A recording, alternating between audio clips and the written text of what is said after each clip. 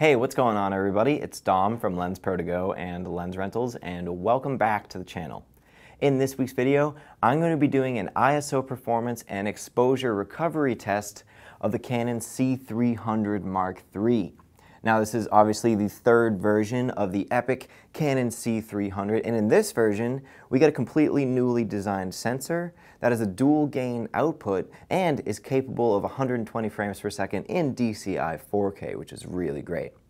In this week's video, however, I'm just going to be going through the entire range of ISO values in both C-Log and its RAW recording profile, as well as see how well the image from the C300MkIII recovers when it's over and underexposed. So now with all that out of the way, it's time to take the C300MkIII into the studio to do these tests. And if you were wondering, all of the specs for the test that I'm about to do are going to be in the description below if you're curious about those. So let's do this thing. Okay, so first I'm going to go through most of the ISO values on this camera in C-Log3. So for this, I'm in the XF-AVC recording mode. And I'll start with a log image and wipe over the graded image. And this grade is basically just a 709 with a couple of tweaks. So 160 is the lowest value for this camera outside of RAW, and that obviously looks perfect.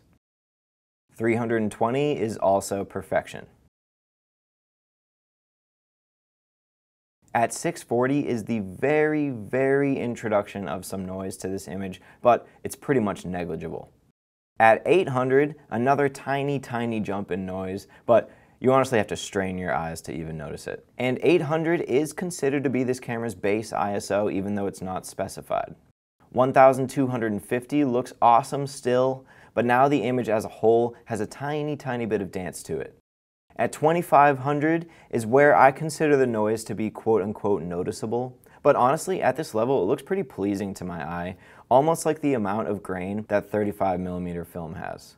Okay, next at 5000 we see a considerable noise change, but nothing I would call unusable yet.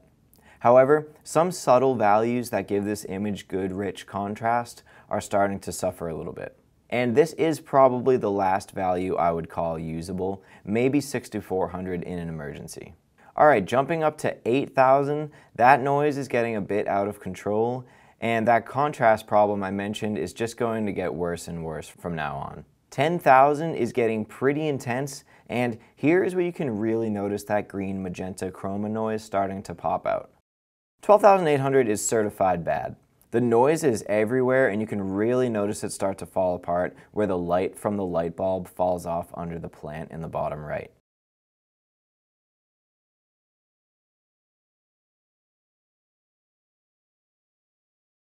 $20,000, same story, just a lot of noise. Alright, 25,600 is the highest ISO value this camera is capable of, and as you can see, it doesn't look excellent. The whole image is enveloped in noise, but you should notice that on the C300MkIII, at this value, we would have been way magenta shifted by now. And I gotta say that even all the way up here, the overall tint isn't affected one bit, so there's an improvement there. Alright, now here we are in our RAW recording mode with a 12-bit 422 sampling rate. So here we go. The minimum ISO value in RAW is 800, and I'm going to skip through these a little faster than the C-Log test. 800 looks brilliantly clean though, and same with 1600. Almost no difference there. 3200 also looks really good. There's a tiny jump in noise here, but it does fall off a bit after this value. At 6400, this is the same level of noise that I thought looked pleasing at 2500 in C-Log, so I would totally still use this in most situations, as it's really rich in information still, but has a bit of almost filmic noise to it. Pretty dramatic difference though, however, when we double that to get to 12,800. The noise is super bad and is really getting to those darker colors like these purples and blues in this color chart. At 16,000, we are really starting to lose fidelity here. The contrast within this image is really suffering, as those shadow areas are all taken over by pretty aggressive noise. 20,000 looks pretty brutal as well, with really intense chroma noise happening. And finally, at our max ISO value of 25,600, we have super intense, distracting noise, and in RAW, we see this magenta shift at this value is definitely happening more than in the XF-AVC mode. Alright, so there's your ISO performance of the C300 Mark III in both its C-Log profile and its RAW recording mode. Now we're going to purposefully underexpose and overexpose the image from the C300 Mark III in 5 stops in each direction and see how well the image is able to recover. And I'm also going to be doing this in the XF-AVC recording mode in C-Log as well as the RAW recording mode, just like I did in the ISO test.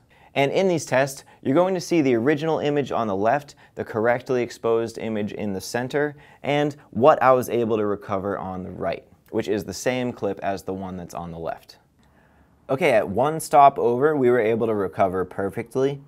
At 2 stops, I'd say we are totally recovered, but at this point on, I have to cool it down a bit color temperature wise and do a slight magenta shift as the stops go up. 3 stops also did pretty good in my opinion, but we're right on the edge here. There's not a lot of free information here to work with anymore, and I even had to saturate this image a bit to get it to match. At 4 stops overexposed, there's clearly lost highlight values in my face, but if you look closely, they aren't technically lost yet, just really clamped down. Okay, now at 5 stops, that's lost information, with those huge blotches of white areas on my face and the charts behind me. And the curve I had to put on this image to match the correctly exposed version can't even keep up with that area underneath my hat brim there. You can see it's just completely falling apart. Alright, moving on to underexposure. 1 stop recovered like a dream. However, at 2 stops, things are already starting to not look so promising. At this point, my shadow slider is already maxed out, and I already had to green shift the tint a bit to match. And as you can see, this correction is starting to reveal considerable noise in the shadow areas, and we're only at 2 stops under. At 3 stops, although the values are all more or less matched up, that noise is getting really bad now, and for this one, I had to go into the Creative tab and get some magenta in the highlights and green in the shadows, suggesting that this image is falling apart a bit. Notice at 4 stops, I was pretty close to getting these images to match up levels-wise, but most of that shadow info has been taken over by noise, and I also had to saturate this a bit to somewhat match the correct exposure.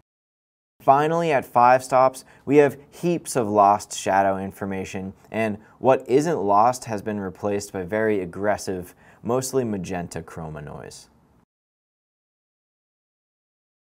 Okay, moving on to exposure recovery in RAW. Again, we'll start with overexposure, then underexposure. Okay, 1 stop is perfect. 2 stops also recovered 100%.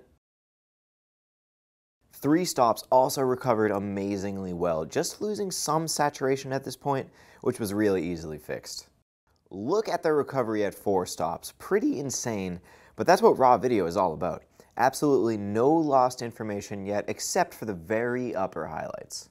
And finally, at 5 stops over, we do have lost information barely getting clipped on there on my face, but this is absolutely remarkable if you consider what this image used to look like on the left. Okay, and finally for underexposure in RAW, 1 stop under recovered fine, but you'll notice that even doing this correction already introduced some noise into this image. 2 stops under did great too, but that noise problem is just getting worse and worse now, and the saturation and color is going to start needing tweaking after this one. At 3 stops, really just all the same problems as before, and it's getting harder and harder for this program to articulate the color in this image. At 4 stops, that noise is getting pretty bad, but in terms of lost info, we aren't doing terrible, but you could say a lot of that info is being replaced by noise. Finally, at 5 stops under, it was really hard to match this up properly with so much of that shadow area being gone, and this image is pretty much just starting to break. Alright, so that's pretty much going to do it for this week's video, testing the ISO performance and exposure recovery of the Canon C300 Mark III. So, as always, if you have any questions about the C300 Mark III or any questions about the test that I did in this video, drop a comment in the comment section below and we'll start a discussion. Also, if you happen to like this video, hit that thumbs up button down there to let me know you liked it. And, if you're not already, subscribe to the channel. And if you are subscribed, you can hit that little bell button down there too to be notified whenever we post new content, which, is every week. So take care, and we'll see you in the next one.